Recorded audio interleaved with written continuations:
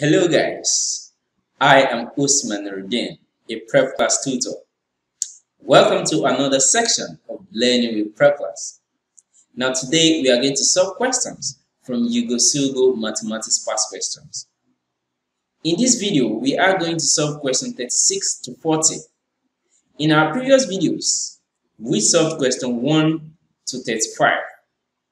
So you can check through our channel to see the videos, so as to get how each questions were solved. Remember, in preparation for your common entrance examination, you have to understand how questions have been solved. And in this video, I will be guiding you on how to solve questions from common entrance past question. Now, let's solve today's questions.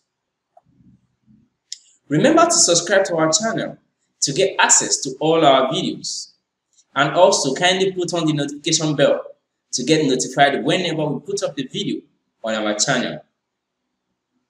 Thank you for doing that. So let's solve today's questions. Question number 36. Find the average of the set of numbers 4,295, 4,550, and 4,352.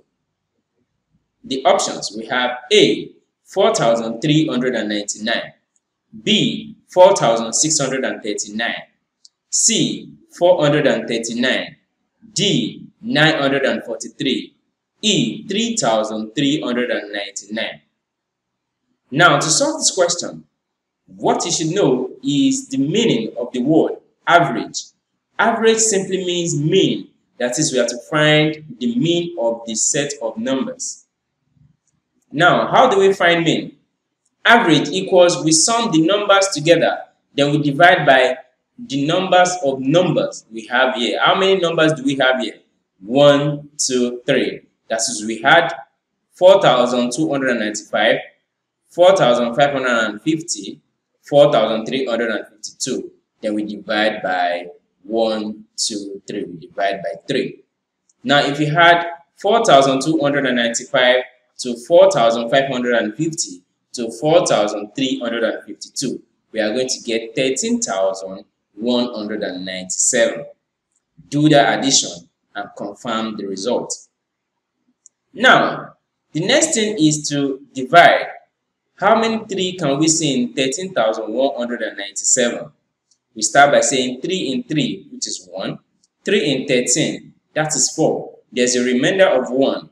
The 1 that remains will join this one to give us 11. How many 3 can we see in 11? That is 3. Then there will be a remainder of 2. Now 2 will join 9 to give us 29. How many 3 can we see in 29? That is 9. Remainder 2. 2 will join 7 to give us 27. So how many 3 can we see in 27? That is giving us 9.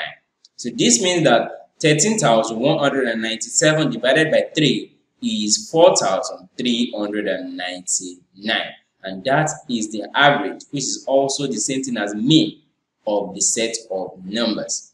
And the correct option is option A, 4,399, which is the average of the set of numbers.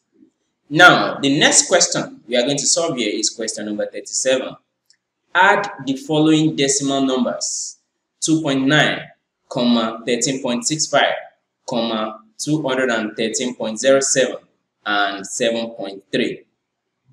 A, 13.92, B, 236.92, C, 233.92, D, 136.92, E, 36.92. So we add.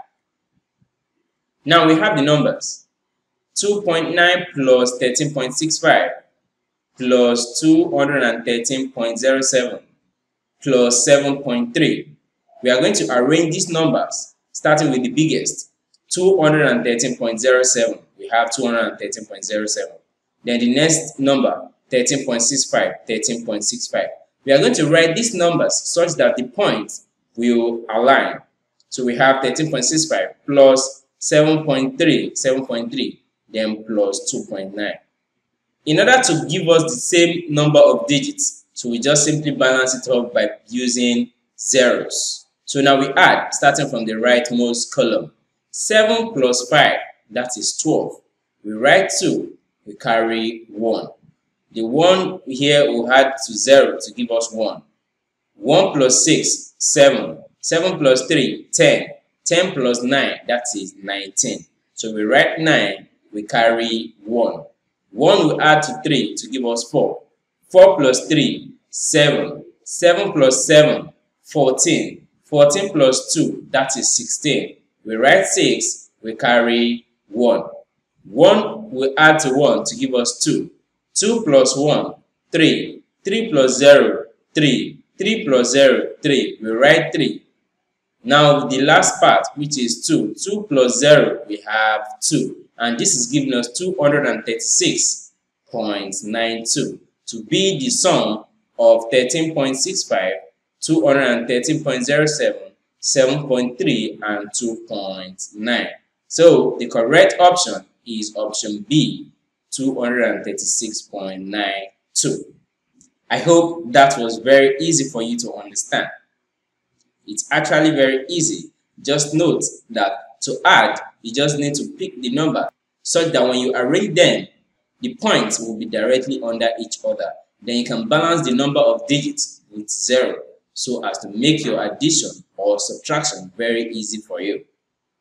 Now we move to the next question, question number 38. Find the simple interest on 100 naira for 2.5 years at 10% rate. A. 75 naira, B. 25 naira, C. 70 naira, D. 175 naira, E. 57 naira. Simple interest is given by the formula principal times rate times time divided by 100. Now, what is principal? Principal is the amount we have here, which is 100 naira. Rate is the percentage, 10%. Then time is the years, so we have 2.5 years. Simple interest, then we substitute the values into the equation. 100 times 10 times 2.5, and that's giving us 100 times 10 times 2.5 divided by 100. Now we divide. 100 here is 1, 100 here is 1.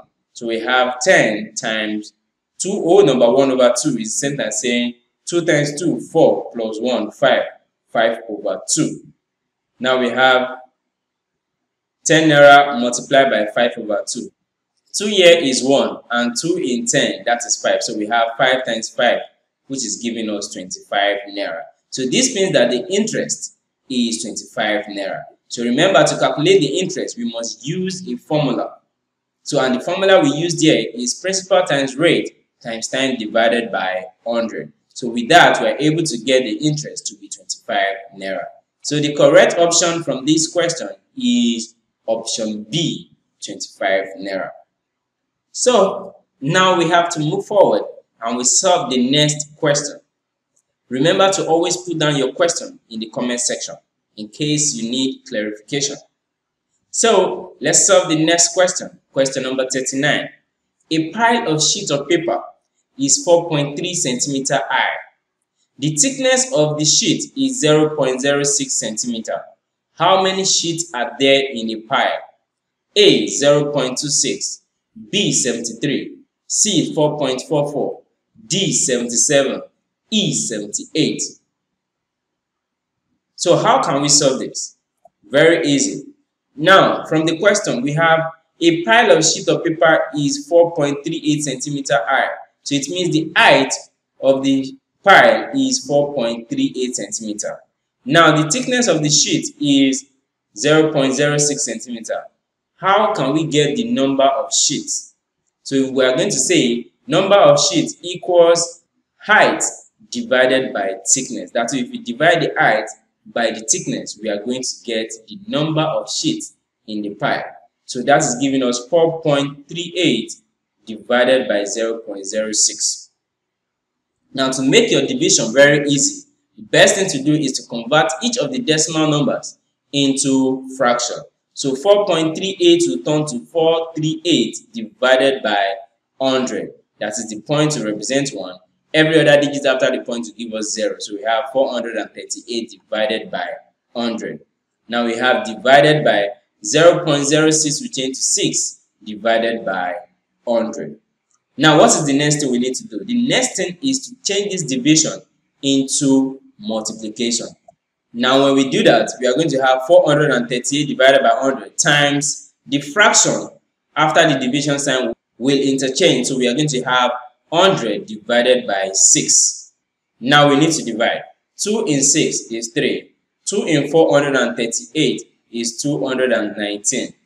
We divide again. 3 in 3, 1. 3 in 219, we have 73. Now 100 can cancel 100, so we'll be left with 73, which is the number of sheets in the pile. You can see how easy it is to get that. So we're able to get that because we used the formula height divided by thickness, so which has given us the result to be 73. And the answer here is option B, 73. Now we're moving to the last question for today's section. Okay, we have a graph we have to analyze here. Use the graph to answer question 40 to 46. Though we won't be able to answer question 41 to 46 in this video, we'll just answer question 40. In the next video, we are going to answer question 41 to 46 using this same graph. So for this video, we have the graph. From this graph, we have on the vertical number of cups of garri, and on the horizontal we have amount of money in naira. So for 12 cups of garri we have 1 naira. For 2 naira we have 24 cups of garri. For 36 cups of garri we have 3 naira, and so on. So this means for 4 naira we have 48 cups of garri. For 5 naira we have 60 cups of garri. For 6 naira we have 72 cups of garri. Now, what do you observe here? If you observe, from 0 to 1 naira, we have from 0 to 12 cups of garri. So this means 1 naira would buy 12 cups of garri, 2 naira, 24 cups, 3 naira, 36. What do you notice? The number of cups of garri is increasing by 12 per naira. So 1 naira, 12 cups of garri, 2 naira, 24 cups, 3 naira, 36 cups, and so on. So it means for every 1 naira, we are increasing the number of cups of garri by 12. Now, let's answer the question. Question number 40. How much does 12 cups of garri cost? Very easy and straightforward. A, 0.10 naira. B, 1.00 naira. C, 1.5 naira. D, 6.00 naira. E, 5.00 naira. So this question is very easy and straightforward.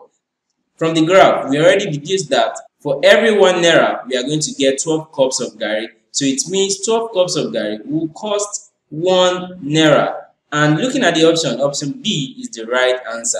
So from the graph, 12 cups of garri will cost 1 naira. And the correct option is option B. You can see that the question is very simple because we have a graph we have to work with. Now from the graph, we get our information. Then from the information, we get the answer. Very easy. So that brings us to the end of today's section. I hope you learned something new today. So please don't forget, like this video and put down your comments in the comment section. Also put on the notification bell to get notified when we post our next videos. Thank you for learning with Prepclass. We'll see you in the next video.